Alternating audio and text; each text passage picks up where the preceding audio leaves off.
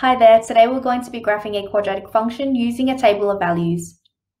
Quadratic functions. A quadratic function is a function where the highest power of the variable is 2. You can consider a function as a machine. When you input a value of x, you will get a value of y coming out.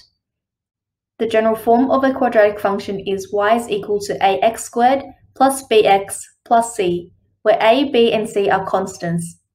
The graph of a quadratic equation or function is called a parabola. It looks like a smooth curve with the ends pointing in the same direction. The parabola is concave up when the value of a is positive and the ends of the parabola are pointing upwards. The parabola is concave down when a is negative and the ends of the parabola are pointing downwards. In our examples, we will graph parabolas within a specific domain. Here is our first example. Plot the curve y is equal to 2x squared minus x plus 5 in the range x is greater than or equal to negative 2 and less than or equal to 2. First, we need to create a table of values. In our table of values, we have the x values negative 2, negative 1, 0, 1, and 2. We want to find the corresponding y values by substituting the x values into our quadratic function. Let's first take a look at when x is equal to negative 2. Our corresponding y value will be 2 lots of negative 2 all squared, subtract negative 2 plus 5. This will give us 2 lots of 4 plus 2 plus 5. We'll then get 8 plus 7. This will give us 15 for our corresponding y value. Let's put that into our table of values. We can repeat this method for the rest of the x values. When x is equal to negative 1, we'll get y is equal to 8. When x is equal to 0, we'll have y is equal to 5. When x is equal to 1, we'll have y is equal to 6. And when x is equal to 2, we'll have y is equal to 11. Next, we'll graph these coordinates. When you're setting up your axes, make sure that you have the x values from negative 2 to 2 and the y values go all the way up to 15.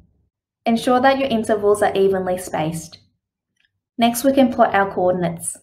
The first coordinate is negative 2 and 15.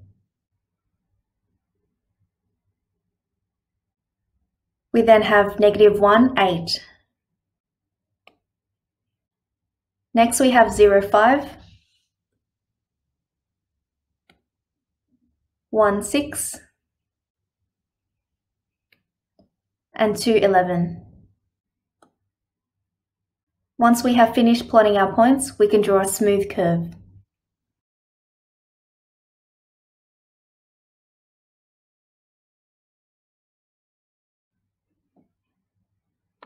Here is our parabola y is equal to 2x squared minus x plus 5 in the range negative 2 to 2.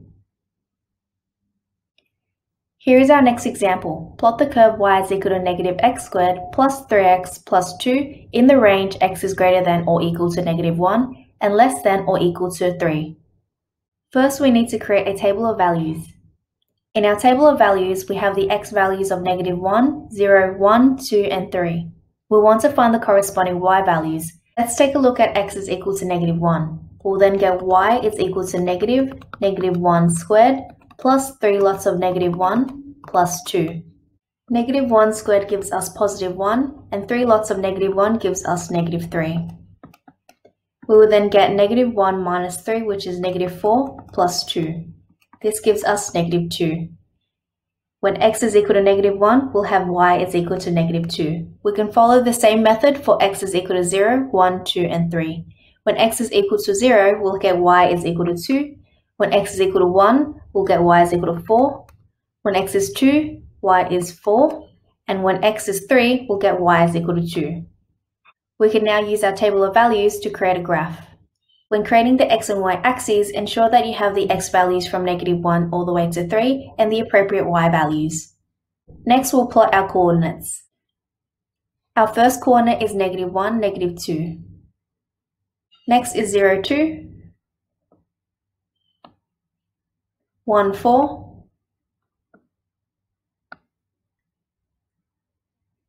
2, 4, and 3, 2. Next, we'll join up our points to make a smooth curve.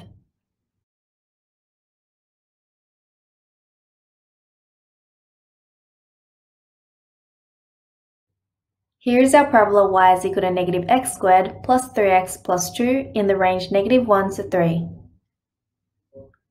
Thank you for watching this video. When you subscribe to Class Notes, you will learn more about maths and stay updated with weekly videos and learning material. Turn on your notifications today, and if you like the video, give it a thumbs up. Until next time!